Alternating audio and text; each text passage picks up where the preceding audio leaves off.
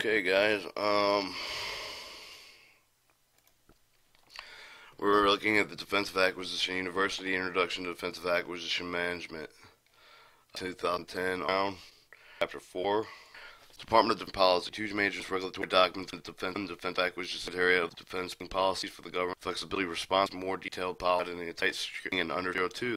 Technology, logistics, networks, information, management frame, the opportunities and stable manage acquisition, general approach, tailored in the theory, program, budget, and support. The three diagram with essential fighter need, i.e., fighter technology, opportunity, the OU financial, interest, T acquisition, individual value and level milestone programs, M product team, the defense is